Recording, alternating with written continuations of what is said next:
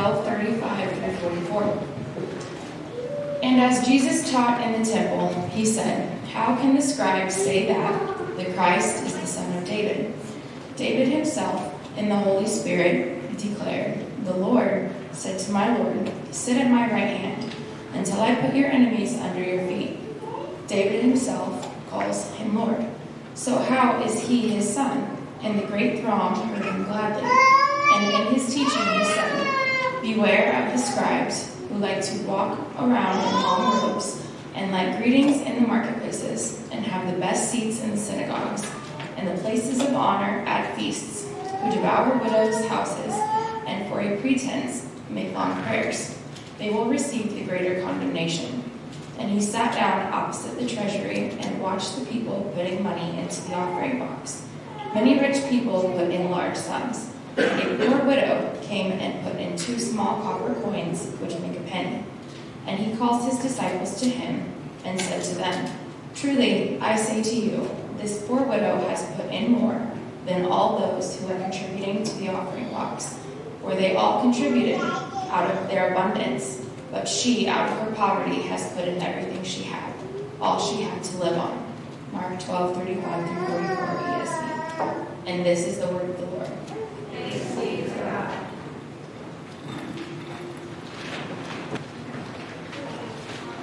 Well, good morning.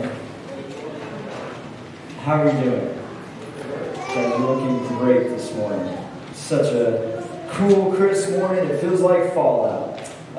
Hey, if you haven't noticed, we have some prayer cards in the back that are on that little wagon wheel cart thing, because we want to pray for you. All right, we don't want to just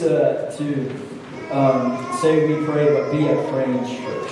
And so there's cards back there. If you have a prayer request, it could be anything, and that you would like us to be praying for. Maybe you jot it down and you hand it to someone specifically and say, "Hey, we'd be praying for this." If not, you can drop it in the offering box. We'll get it, and we'll be praying for you and checking in with that. But we'd like to, we really want to be praying for your needs and things you have in your personal lives. So please take advantage of those prayer cards in the back as well. So again, you could.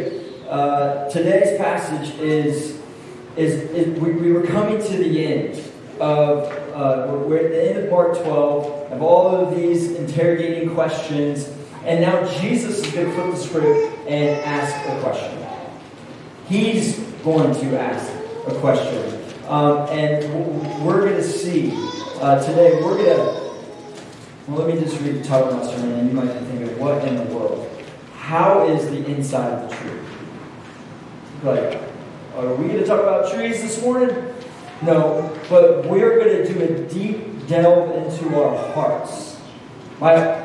The aim this morning is to help you see that what is it that motivates you to obedience, and then we're going to delve into our hearts this morning and see, are we operating at a Christianity from the outside in or from the inside out?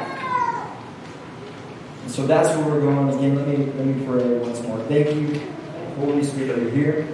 Thank you that your word is powerful. Thank you that there's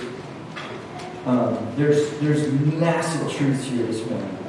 And I pray that, Father, you remove any distraction. Here's notes, here's things we prepared, and I just pray again you would be magnified and glorified. Proclamation of your word. In Jesus' name. Amen. Well, I do really love trees. All right. One of the things that was about to make me not come out here was the lack of trees. That was just to be honest. Because of the foliage.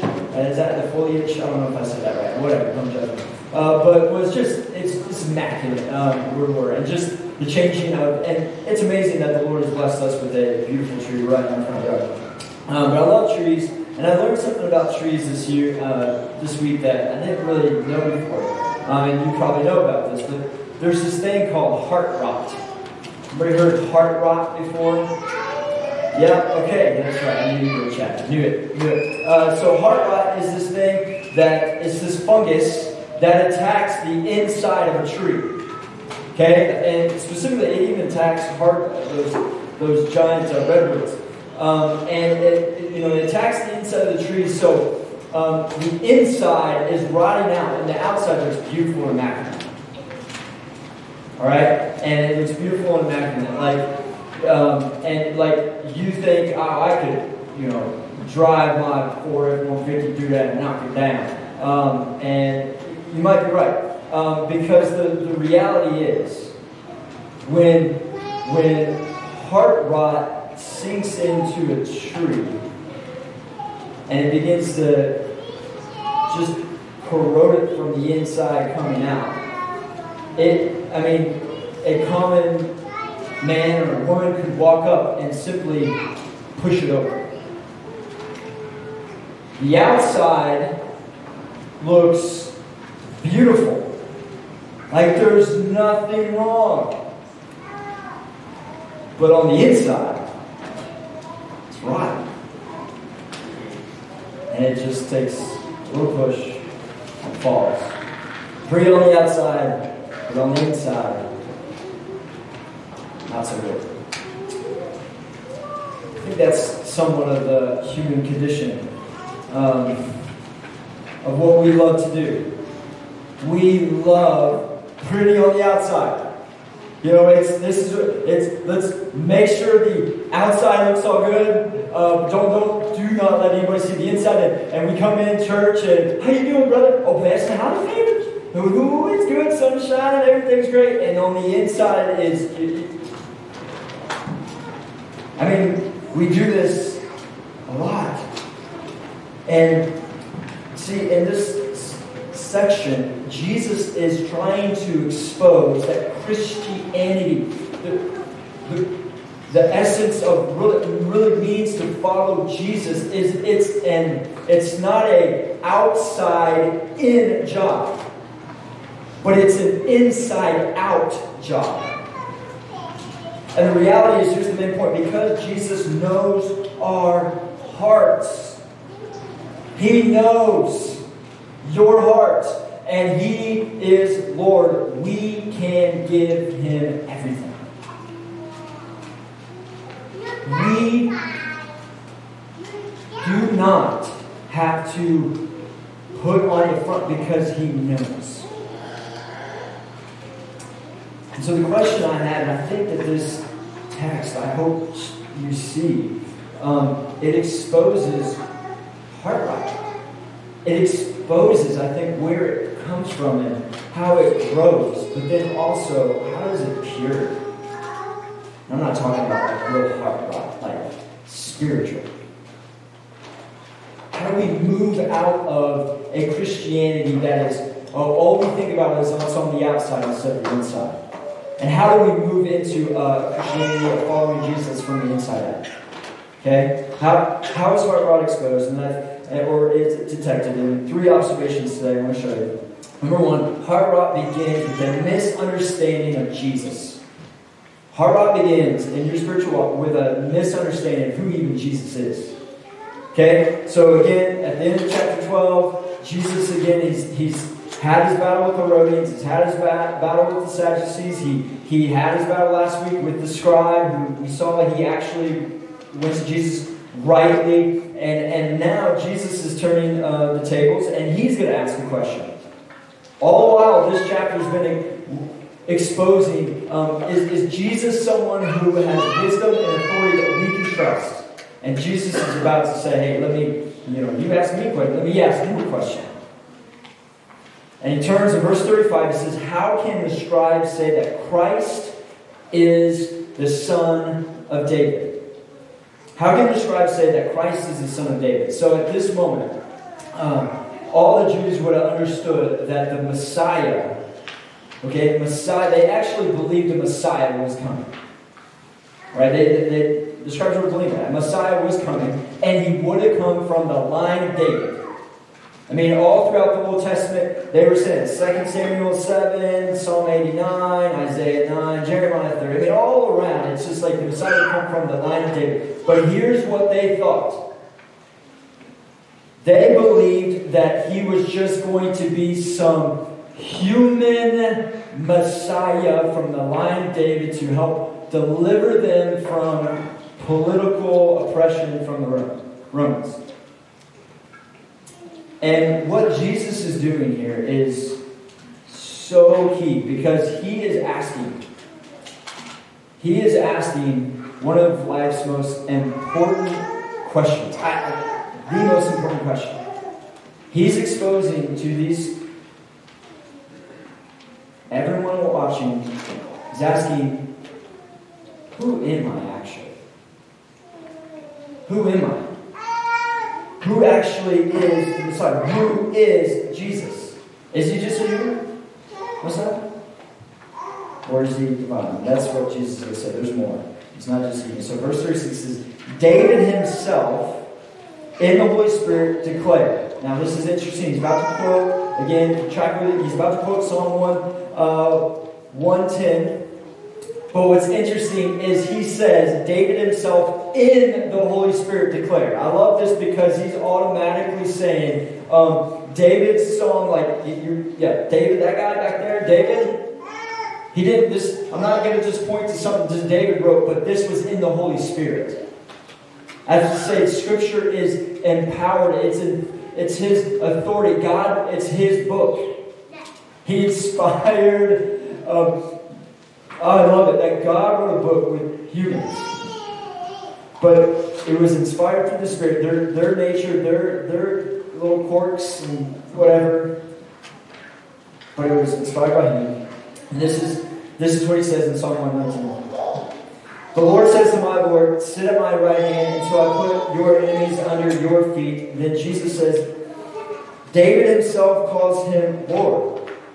So how is he his son? Here's what Jesus is saying. You're like, man, this is complicated. No, it is. Because Jesus goes straight academic. But here's essentially what Jesus is saying. What father would ever call his son or grandson Lord? Like, I love my boys, alright? They're great. Okay? It's fun, get to them, come across country, and it's fun. But I ain't calling around and saying, hey, Lord. Lord. I ain't calling him Lord. Call him a lot of things, but I'm not calling him Lord. And that's what he's saying. Jesus is saying, David knew the Messiah would come from his lineage, and he's also Lord. He's saying the Messiah isn't just some human Messiah coming to deliver. He's God. He's bringing both his humanity and his divinity together. And he was correcting their view of who Jesus was. And we need to listen. We need to listen. If you're like, what does this have to do with me? That's great. But we've got to pay attention. Because Jesus was not just coming to be, again, a political ruler to deliver them. He was coming to deliver them from a much deeper need. A heart need. He was coming to deliver them out of their sin. He was not just human, but he was divine. And see, if we are going to escape heart rot, we have to start with who the real Jesus is, people. Am I a little fired up? Because the beauty and the reality of who Jesus really is becoming diminished if we're not careful. See, Jesus is not just some teacher. He wasn't just some guru. Jesus is not some just personal life coach that, hey, come on over here, Jesus, you just sit right there for a second. And you just tell me how great I am and how great this is. He's not your personal life coach. So, like when people tell you to write your priorities out, I don't know if you've ever had to do this, and you start listing your priorities, and you might be like, okay, well, Jesus number one, family number two, or whatever like that. No, Jesus isn't just another priority. Jesus is like the piece of paper. That's what he's trying to say. He's like, I'm Lord. That's what it means to be Lord. He's king. He's not a butler. And I just expose my own heart sometimes because I think I come to Jesus as if, again, Jesus, you're just here for me. And Jesus is saying, hey, I'm Lord. I'm not just a butler, I am king of the universe. I'm Lord. My question is, are you coming to Jesus just when life is hard? Are you coming to Jesus just to get something? Or are we coming to Jesus just to get Jesus? Coming to Jesus with a blank check. Here it is. That's what he's trying to get at. That's what he's trying to expose. And if we misunderstand who the real Jesus is, our hearts will begin to grow in a heart rock type of way. And then heart rock grows in hypocrisy. Whew. And this text right here, it grows in hypocrisy. Look at verse 38. Jesus now turns to the scribes, who again, they're the experts in the religious law. These would have been the seminary professors of the day with a doctor or reverend before their name, and he exposes their hypocrisy and pride. Again, they're outward in behavior.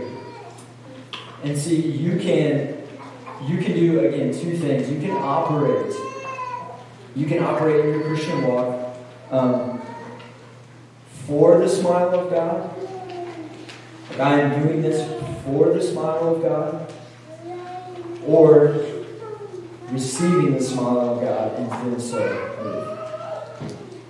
And again, these scribes we're going to see, they're operating, for the smile. I've got to earn his love. And so look at this. First, they like to walk around in long white robes. These robes. They like to walk around in these robes. And by the way, I always hated it when my mom and dad would walk around in a robe in the house. It was just weird. And if you're a robe person, that's weird. Don't be walking around the house in a robe. Sorry, I just had to say that. I just felt convicted. Anyway, but it's not that kind of robe. All right, they had these long prayer robes with these tassels on there, and it would show, hey, look at me, I'm someone of position. They loved it. And then, as they walked around in these robes, they loved the greetings that they would give. Oh, Rabbi, teacher, and they would perk them up a little bit. Maybe that's right. Call me Rev. That's right. I love it. They would love that position, and they didn't love the back seats.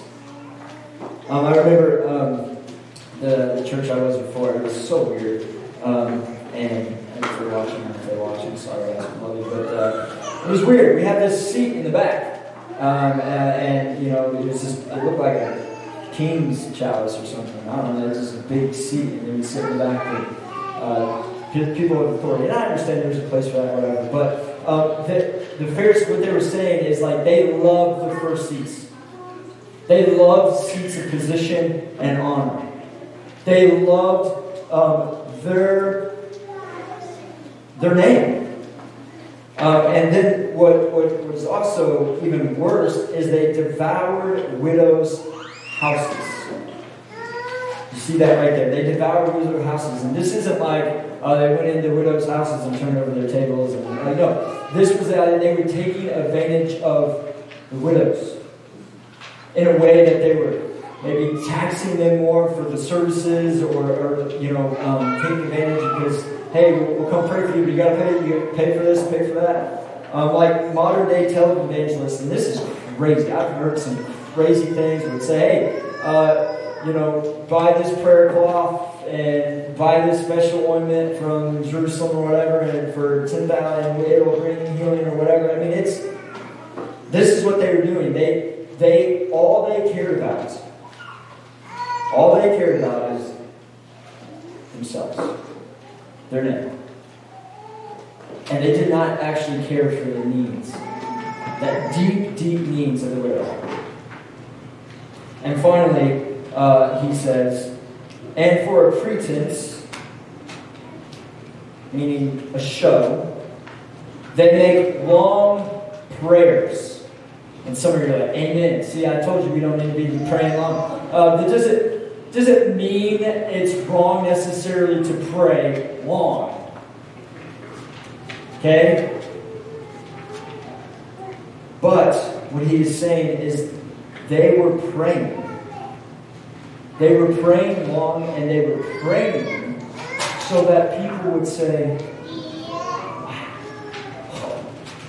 They were praying for a sense of, look at me pray. Look at me pray. Look, how can I sound something so loud? I remember, this was yesterday. We had a renewal. It was like a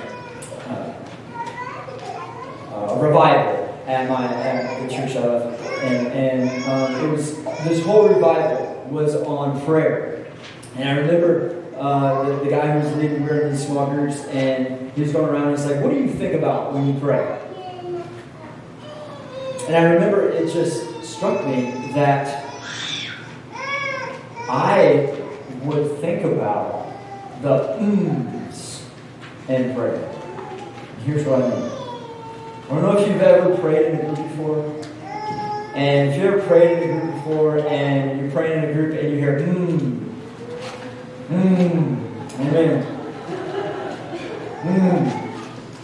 Now all of you guys are just never be able to pray for me again. Just realize this as I was thinking about it. And you say, there's nothing wrong with that. That's great. And you're saying that, do that in prayer. But then it comes to you. Everyone's, this person's praying, everyone's and it comes to you. No one's No one's saying amen. And then you become self-conscious and you're thinking, and you're not even know what you're praying anymore. You're just thinking about the And this is me. I'm being honest, I would count how many I'm getting. Like, ooh, can I get down deep? Like, ooh, Lord, and that could have been And the reality is, I say that because, guys, the reality is, do not point a finger at the scribe. Do you know why we say don't judge a book by its cover? It's because we like to judge books by their cover. We operate out of this idea of this outside in religion. If our hearts are not careful. And what Jesus is really trying to get here is what we learned last week, that scribe was saying, God, He doesn't delight in sacrifices and all these things. He delights in a heart that loves Him.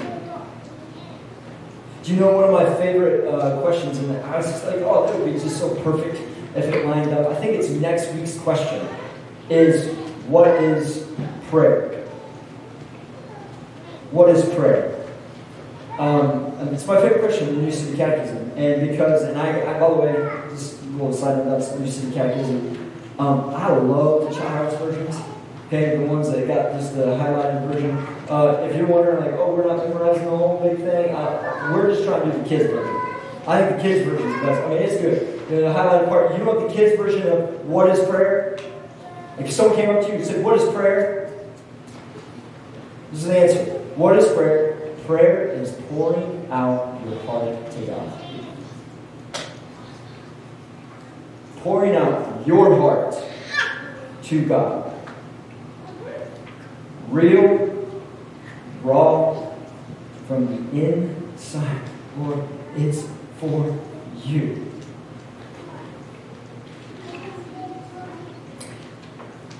Do you love praying in a group outside of on your face in a closed door in your house where no one knows where you are? That's what he's saying. He's exposing their outside in. They're all about what I'm doing. Look at what I'm doing. Look at what I'm doing. Instead of heart surrender. See, Danny Aiken, I love how he says, revelation brings responsibility. Revelation brings responsibility. The more you know, the greater is your accountability. And he says, one of the most dangerous places you can go is to a Bible-believing church that faithfully proclaims the gospel. You hear big truths every week. You got your ESP study Bible. You're doing the new city. You've even memorizing the new city. Woo! Like you're just waiting for the day you get called up here and say, I'll tell you, I'll memorize it right now. Here it is. You've got prayer apps on your phone. You've got all the things. And he said, the reality is, but that's where he's saying you got to be careful there because that's where your weight is. You know what I'm saying? That's what the Philippians passage is talking. That's where your weight is instead of Christ. See, the more you are a Christian, listen, the more you are following Jesus, the more you start to see Him, this is what happens. You start shifting from outside to inside, and then when you start doing that, when you start seeing Jesus more, you grow more humble, not more prideful. I love how Luther says it. He says, grace is like water. It goes to the low places. And the Pharisees and the scribes, all they cared about. My question is, what do you think about when you judge your Christian walk? Is it by what are you doing? Or are you saying, does my heart actually delight and enjoy Jesus? Why do you pray? Is it to earn His smile? Or is it because He's already smiled back? You just pouring out your heart? That's what He's saying. And so it grows. Heart rot grows from hypocrisy, but then finally, heart rot is cured by surrender. It's cured by surrender. Jesus compares these the outside-in scribes to an inside-out widow. Verse 41, he says he's sitting opposite of the treasury, and he watched the people putting money in the offering box. And how awesome is that? Jesus is just watching people. Imagine. I mean, he's just watching people putting money in this offering box, and this box would have been like this big trumpet-like receptacle. And by the way, this would have been, they didn't have like dollar bills back then. This would have been, they would have been throwing coins in, okay? And every time a bigger donation going in there, bigger the noise. How awkward would that be? You go out there, we have a ding, ding, ding, ding, ding thing, like for every high or low dollar amount that you put in. That's what the reality is. They knew what people were giving.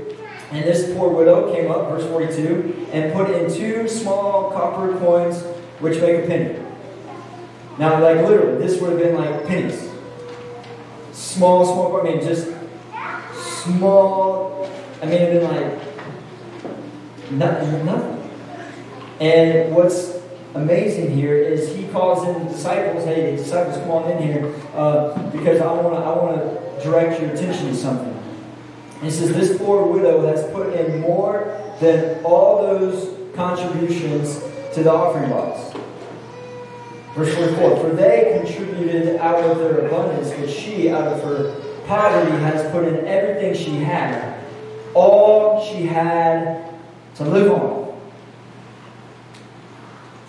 He said, everyone's giving out of their surplus, but this widow has given the most beautiful offering.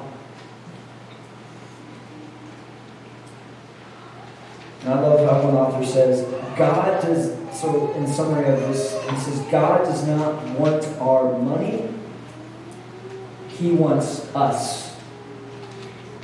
Yet, we cannot give ourselves to Him apart from our money. Essentially, what he's celebrating here is, again, that inward reality. This widow knew. It's like, it's not about this big offering and how much I'm giving, whatever, but the heart reality is she was treasuring and gave. See, greed is a tricky thing. Greed's a very tricky sin.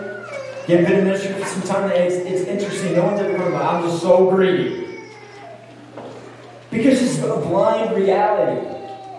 We're blinded to some of our greed, and the way you protect your greed is give. That's what he's essentially saying. And then, but what really, I'm landing the plane here, this is so important to get. Why would Jesus end all of this section on His authority, on His wisdom, on His might, on all His goodness, and with a story about a widow giving 2 small copper coins? Why? I think it comes in the translation of this last little bit. It says, literally, it says that she laid down, she gave all she had. Greek literally reads her very life. She gave her very life. She was saying, here's all of me. She was putting her weight on a greater treasure and reality. And it was trusting in God. She was coming to the end of herself. And the reason why she could, and I love this, and the reason why you can, is noticing that Jesus, in a way, is the greater widow here. He was the one who was devoured for your sake. He didn't just give. He didn't just give his last copper coins. He gave his life. He gave his life. See, in 1849, Blondin, he's a famous French tightrope walker. He stretched a rope across Niagara Falls, and he walked across it in front of 10,000 people. And they were very excited. They thought this was amazing. And Harry Colcord, I think that's his name. Harry Colcord was very excited. Well, it was his manager, and said, "Let's keep doing. Let's do more." And so they did. They started doing all these, these crazy tightrope walking things across Niagara Falls. Like he cooked an egg. Blondin went out and had a little thing. He cooked an egg in the middle of this tightrope over Niagara Falls. It was crazy. He said, "Okay, we need one big final trick. One big final trick. What can we do?" And Blondin thought, "I can carry someone across." Harry's like, "That's a great idea. It's a great idea." And now we're risking 2 lives. And so they said, sure enough, they got their biggest crowd ever. And before then, they said, "Is anybody willing to do it? Would anybody willing to do this?" And lots of people came and said, "I'd be willing." And he said, "I'll give $1,000 to whoever would go across this line with me." And sure enough, all these people came, and Blondin was like, "Let me show you that I can do this. Make sure I can do this." And so he walked out on the tightrope, did his little thing, and danced around on it. And wow, amazed. And he came back, and he said, "Okay, you guys actually think I can do this?" And they're like, "Yes! What do you think you can do it?" He's like, "Okay, who wants to do it?" No one wanted to do it. No one wanted to do it. He said, "Yeah, what do you think you can do it?" No one wanted to do it. And again, I think that's a condition. Our problem is not just intellectual, but are we willing to give our life? And then what was amazing was Blondin turned to Harry and said, "Okay, Harry, you're finally going to have to do this." And Harry's like, "Okay." Gets on his back. They start going out to the middle of the tightrope. And Harry starts freaking out.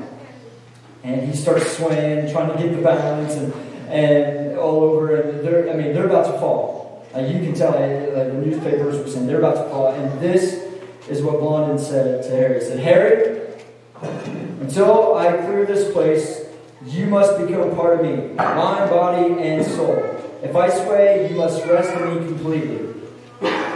And sway completely with me. Don't attempt to do anything yourself. Because if you do, we will both go down to our death. Don't attempt to do any balancing to yourself. Blondin said, if you try to save yourself, Harry, you'll end up losing yourself. And the reality is, Jesus is saying the same thing. See, a heart rot begins when we don't understand who Jesus is. He is truly Lord. It grows then when we don't see He's true Lord. He's just a guy we put our arm around as His buddy. And we make Christianity all about the things we're doing. But it's destroyed. It's destroyed when we finally say, you know what? I actually understand what Christianity is about. It's actually about surrender. It's actually about giving up. It's actually about giving up my life unto the one who will never drop me, the one who did come and save me despite of me. And then when you surrender, and now you surrender, your hope is not in your job, your hope is not in your kids, your hope is not in your money, your hope is not in your name.